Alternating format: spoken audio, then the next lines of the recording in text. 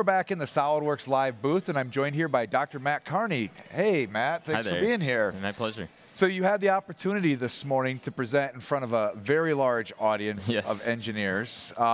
You're a little bit different of an engineer. You're a biomechatronics engineer, right? Yep. So I got to ask, a lot of folks, they want to become a mechanical engineer or an electrical engineer. That sounds like a very specific kind of field you decided to get into. Yeah, so it's a very specific specialization. I'm actually trained as a mechanical engineer. My first, a couple degrees in mechanical engineering, and then electronics was always a hobby of mine because going all the way back till when I was like 7 years old, I've wanted to build humanoid robots for some reason. And I just thought it was the coolest thing ever. And so I realized that the mechanical part's really what comes naturally to me, building machines, cutting metal, assembling things, testing things, breaking things. But I realized that electronics and programming are crucial to actually tie the entire system together and actually make things move. And so I studied mechanical engineering, got a master's in it in addition to a bachelor's, and then worked at a lot of different companies over the years where I really kind of developed skills in surface modeling, doing FEA, learning about power electronics, and then starting to realize that those electronics I needed to build more and more of. And ultimately, I found myself at MIT in the Biomechatronics lab, where I take mechanical, electrical, and combine it with biomechanics so that we can build the most humanoid of robots, which are powered prostheses. Yeah, I mean, you were literally augmenting the human's capability. I mean, that's the goal. The aim is not only end physical disability, but to actually go beyond that and actually augment biology, meaning better than biology performance. And I would say we're on the cusp of that at this point. And you're focused specifically on lower extremities, you had mentioned, but the future could hold anything at that point, Yeah, I mean, right? the mechatronic systems all are, it's the same throughout your body. Our lab has focused on lower extremity prostheses, primarily because our lab director, Hugh Hare, has been leading the charge on that, and he himself is a bilateral below knee amputee, and so it's great because we can test immediately and quickly with him. But the same ideas of neuromuscular control, tight integration of mechatronic systems, building power dense actuators, all that applies to upper or lower body. The difference in the controls is that in lower extremity prostheses, the gait is the cyclical motion that is it actually is a relatively simple controller that you can use to actually get a system walking with someone. Whereas, I mean, the difficulty is like every step matters. Like the system cannot fail because every step you're catapulting yourself with the previous leg, and if your leg lands and doesn't do what you expect it to do, you fall over, and that's not acceptable. It's also very high power systems. You'd be surprised that your body's putting out something like 300 watts per step just on normal walking, over 150 Newton meters of torque. Those are big loads just at your ankle. Whereas for upper body, dexterity is more important. There's more degrees of freedom, but if you drop a cup, you're not knocking your teeth out by accident. But if you trip and fall while you're walking, something much more severe can happen. Sure. So how do you solve some of these challenges? So you look at these massive loads, the dynamic motion that's taking place. I think what's interesting is not only were you a keynote speaker here this morning, you're an engineer. You use the design tools that all the people in the audience use. Yep. You use these tools to solve some of the problems. I think you had talked off camera earlier.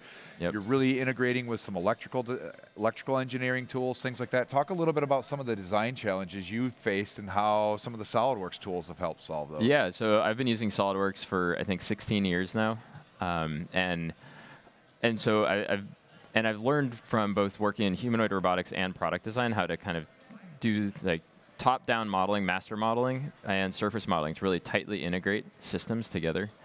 Let's see, I should take a step back. So there's the modeling side of things, and there's also just the component specification. So in engineering school, they always say use as much off-the-shelf components as possible, but it does not apply when you're building humanoid systems because you need things as small and light as possible. And so we're just, a bearing stack from an axle in a car does not fit in your ankle because that thing's gigantic. And I need something that's small, but it still has very high loads, 4,000 plus newtons on, which is like close to 1,000 pounds of force on some of these bearings. And so, my process is I take walking data. So I actually have a bunch of motion capture system that has been put on. We have like markers on parts of a body. Someone walks, we measure the motion, the kinematics of their motion, as well as the kinetics, the reaction forces, calculate joint torques, feed that into a simulation that's a mathematical, like a numerical model that simulates how the actuator is going to behave. And then I run optimization, sorting through different motors and combinations of drivetrains, springs, and from that I look at, and motors combos, and I look at what the minimum energy configuration of components allows me to achieve some desired trajectories. And I then take that component specification, and then I'm manually searching to find components that actually achieve these components capabilities. And I then take that and start doing studies in SolidWorks. And that's where I get into, I use a master model to assemble everything, so I know where my joints are going to be, where my bearings are going to be.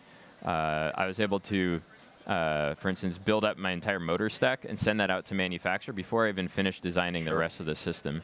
But then I'm then using FEA to evaluate, how can I make the smallest possible components while still surviving not just the loads, but fatigue loads, so that the system is actually going to continue to walk. It'll be durable. And yeah, so I designed it for a 200-pound person running every step every day for 4 years. That was kind of my design constraint. Those are some pretty extreme specifications. That they are pretty extreme, and it's hard to hit all of those, but at the same time, we want to push the limits of what's actually possible. And what that means is, yes, that's a very long fatigue life, but what that also means is someone smaller or lighter weight can hammer the system much harder, because we want to go beyond biology, not just like what is the baseline, just flat ground, level ground walking, but I want people to be hiking and jumping and doing much more extreme activities. And that's why when we take these tools and integrate them together, allowing me to, figure out, using the Altium tool where I can put electronics into my CAD model and move capacitors around. Like I have it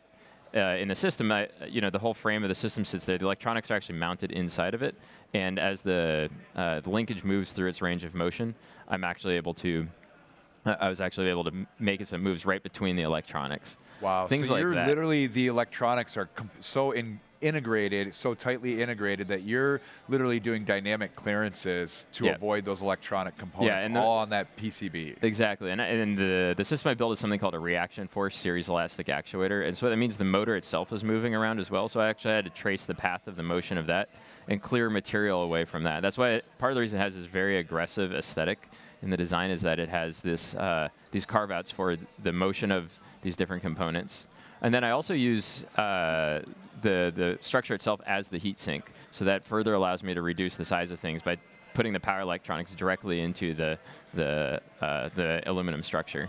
So you're really optimizing design. And I mentioned a moment ago, you were on stage as a keynote presenter, but you had told me it was but a couple years ago, you were actually coming to this event as an attendee to learn and advance your skills with tools like SolidWorks, right? Yeah, totally. So, I mean, I use a lot of stuff. I do a lot of surface modeling. Like I mentioned, I do master modeling, so top-down modeling. I use PDM for document control, so I kind of manage the whole mechatronics team in our group, and to make sure that multiple people can either be working on a single system, or at least we're tracking everyone's progress. We have undergraduates who come in and help work on parts, and so it's a really nice way to do teamwork. Of course, I do FEA, so I've done some thermal stuff as well as a lot of structural things. I'm forgetting what other tools I use, but yeah, it's been a lot. I learned some of those capabilities from coming here and going to some of these different sessions. The breakout sessions. For folks who are watching at home who've never been to 3DEXPERIENCE World, I mean, do you have anything you'd tell them, encourage them to go? Like, what are some of the highlights when you come here? Yeah, I mean, it's pretty cool to see everything that's going on. Like here, we're in the playground area right now, and you can see what the different add-ons that people have been building, or companies have been building to enable to expand the capability. Now we're seeing a lot more of the VR, AR type of applications. Yeah. And I think going to general sessions, that was the thing that I was most excited about previously, and I'm also excited about, again, attending some of them this session, because it's just, I find I have muscle memory for a lot of the things I do in SolidWorks, but sometimes I don't explore all the other options or possibilities because I've got a thing that I know works and I just got to get it done. But this is a good opportunity to learn those other skills and bring those in so that you can just be even more effective. Streamline your performance, gain more time out of your day, so you can focus more on that innovative process as opposed to... Yeah, and I think what's cool with 3DEXPERIENCE is that more and more of the tools are coming into a single environment, and so it streamlines that whole process, and understanding how all of that works together is really valuable. So we have a lot of keynote speakers that come here, they present in front of our audience, and you know, that's what their role is here. Are you going to hang around and actually attend 3D Experience World while Yeah, you're I'll be here? here the next couple days, and I'm definitely planning on catching some sessions and checking out everything really else. Cool. Well, Matt, this was really cool opportunity to talk to you as both a presenter and an amazing user. I mean, the story's really cool.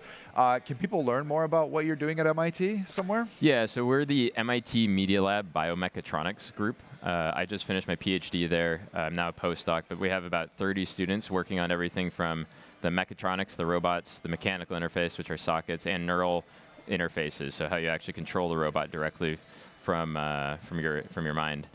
So if you do a search for Biomechatronics MIT Media Lab, you'll find us. Very cool. Matt, thanks so much for taking the time to join us pleasure. here at Solidworks Live at 3D Experience World 2020. We're going to go ahead and take a quick short break. When we come back, we're going to take a look at the Dassault Systems booth and how all the technologies on the 3D Experience platform are being used together on the prosthetic foot we saw earlier this morning at General Session as well. So stay tuned. We'll be right back.